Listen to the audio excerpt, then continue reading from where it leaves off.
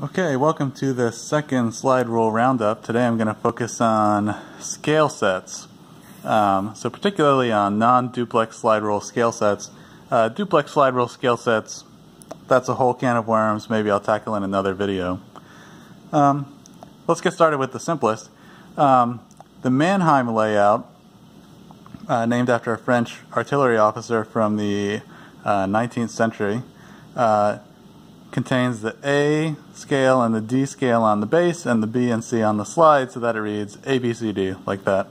Of course, the A and the B scale are 2-decade half-length scales used for squaring and square roots. However, in the 20th century, most slide rules made with a Mannheim layout contain this layout of this slide rule. You have A, B, and C, D, but you also add CI on the slider, which is useful for combined operations. You can sometimes do 2 multiplications or divisions at once with the CI scale. Okay, and it also adds the K scale. Most also have trigonometry on the reverse side and the L scale. So you have the S scale, the log scale, and the T scale on the back. So you can do trigonometry. On this slide rule, you have to invert the slide in order to use those scales. And you can see on a lot of Mannheim type slide rules, the S scale is keyed to the A scale, so they're next to each other. It also well, this is not an example actually. On this Mannheim slide rule, the S scale is keyed to the A scale. But, so you can see there, it goes down below 1 degree on the S scale. So these would both be considered Mannheim trig type or advanced Mannheim or just a Mannheim type slide rule from kind of the height of the slide rule era. Notice this slide rule contains hairlines on the back for using the S, L, and T scale from the back. Actually, it includes a line on both sides. So you could use the trigonometry scales or the log scale from the back without having to invert the slide. Okay. Stepping up to the next level of complexity is the Rietz style slide rule. Here's a Rietz style slide rule of a type I've used in many videos.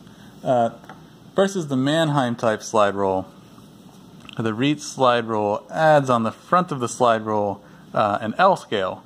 So the K scale is moved to the top, and the L scale is then placed on the bottom. This is the most common Rietz type layout, although you'll see some variation. What that does is it allows you to get an extra scale on the reverse, on the slide. So you can see most Rietz type slide rules have the S, T, and S and T scale on the slide. And then on almost all Rietz slide rules, the S scale is keyed to the C scale instead of the A scale. And the reason they can get away with that is because the extra range of the S scale is now on the S and T scale. So instead of doubling up the S scale and having it keyed to A, they actually split it into 2 scales. Okay. Rietz is really one of my favorite slide rule layouts. I like it because you can use the L scale without using the reverse of the slide rule. And I like it because it has the extra accuracy of the sine scale. And additionally, there are some maneuvers you can do for trigonometry only when both are keyed to C and D, the S and the T scale. Okay, so the Rietz is really one of my favorite slide rule layouts in terms of simple slide rules. Very nice, elegant layout. Okay, moving on up in complexity, we have the Darmstadt layout. The theory is that K&E had some sort of patent on duplex, something about duplex slide rules, so some European manufacturers tried to get a more complicated slide rule, especially one having log-log scales. So what the Darmstadt adds to the Rietz slide rule is a Pythagorean scale. A typical Darmstadt slide rule actually deletes the ST scale, but it moves the other trig functions S and T to the outside of the slide rule. Now, in a very classic Faber or Nestler 21 type Rietz slide rule, actually the S and T scale are on the forward edge, facing you edge of the slide rule. So the P scale is the last one on the top, and the log scale is on the top edge, like here. And so what happens is the cursor has lines that hang down on the top and the bottom for reading the trigonometry scales and the top for reading the log scale. Actually makes them kind of look fairly simple from the top, but they contain all those scales. Now, the other innovation of the Darmstadt slide rule is that it contains log-log scales. Those log-log scales are on the back of the slide. Many or most Darmstadt slide rules contain a line for reading them on the back, but you could also flip the slide over. So this slide rule has a classic Darmstadt scale set, even if it's not a classic wooden construction where the L scale is off here and the S and T scale are off the bottom. Okay, the downside I think of the Darmstadt slide rule is that it doesn't have the ST scale. Yes, there are ways to get around that, but you always end up doing a computation which is a little less elegant than if you just had the ST scale like you have on the Rietz slide rule. I'm also, with the log-log scales, it's nice to have them, but really I like the log-log slide rules to have both the regular LL scales and the inverse scales. So really just having one kind of feels like you're missing out on the full complement of log-log scales, but maybe it's better than nothing depending on your applications. Okay. Okay. Now let's look at another type of slide rule. I'm going to call this the Euro student type slide rule. This is a Jacquard 29 student log-log slide rule.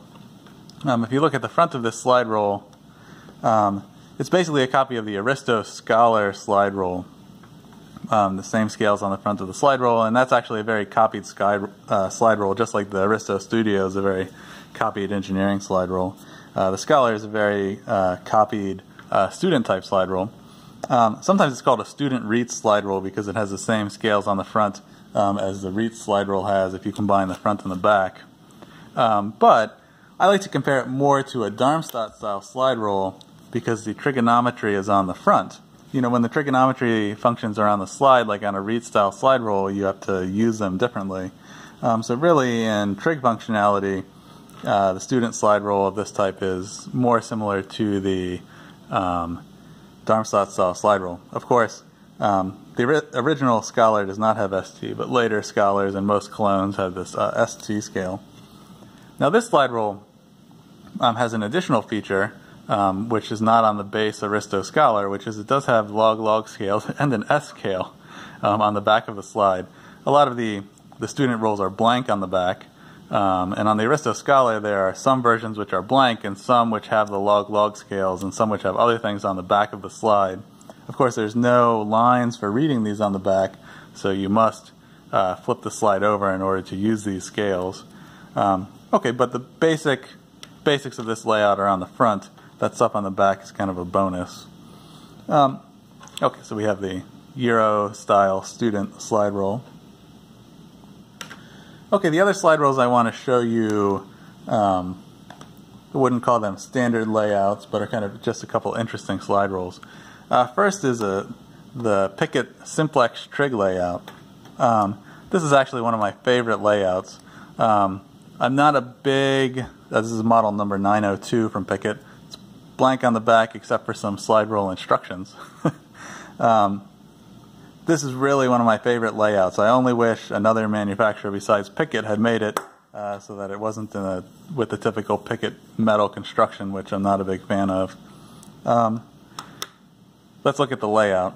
What you have are basically the standard Mannheim layout, A, B, C, D, C, I. You have the K and the L scale, and S and T. Now S is keyed to C, which I like, but you might say there's no ST scale. Well, in my opinion, when trig is on the slide, it's much easier to get by without the ST scale than if trig is on the base. So Pickett adds a mark here on the C scale for conversion to radians, and that mark can be used essentially is the index of the ST scale, and then you can use C as the ST scale. So you can have essentially the function of the ST scale without kind of refiguring your trig solutions or actually having the ST scale. So this is one of my favorite layouts. Pickett makes it in a plastic version, the 120.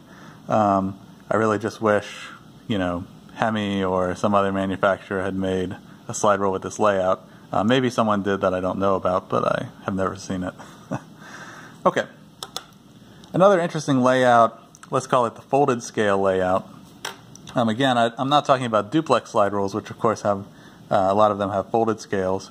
You'll see a lot of simpler slide rules like this post 1445 slide rule, which instead of having A, B, have DF, CF. Notice it doesn't have all the folded scales because it doesn't have CIF in the middle, although there are some later versions that do. The idea behind this slide rule is if you set, say, a proportion, say 1 to 2 on CD, then we know that we can read that proportion everywhere on CD. However, you might go off scale here at C at 6. But on this slide rule, you know, you can now jump to the 6 on CF and read result on DF 12 if you want. So basically, it always keeps your result on scale when reading proportions. Doesn't have the full complement of folded scales. But the idea here is basically that instead of having AB, which you can use to always be on scale, right? Thinking of kind of old school way to think about slide rules. With A and B, if you think of that as a double CD scale, you can always stay on scale. So instead of having that way of always staying on scale, they have the folded scale way of always staying on scale, which gives you extra accuracy. This slide rule, in addition to what you see here, has inverted trig scales. This is something Hemi was fond of. Not a big fan. But it kind of matches their inverted L scale, which is also present on the Mannheim slide rule from Hemi that I showed you. So you can use these scales by setting it and then reading the result on the D scale at the index of C when they're inverted like that. Okay, so this is an interesting slide rule. You see other ones with this idea. So instead of AB, they have CF, DF here. So I'm showing you that for that reason. Let's see. I think that about rounds up the non-duplex scale set roundup. Tell me what's your favorite scale set. Out of these, I'd have to say that mine is really the Rietz scale set, close runner-up being this Pickett, and it might win if it wasn't metal construction. Or if maybe they had colored in the inverse scales with red, like on their more high-end slide rules. So I'd say the Pickett slide rule and the Rietz slide rule are my favorite scale sets from the Roundup. Let me know what you think. What's your favorite non-duplex scale set?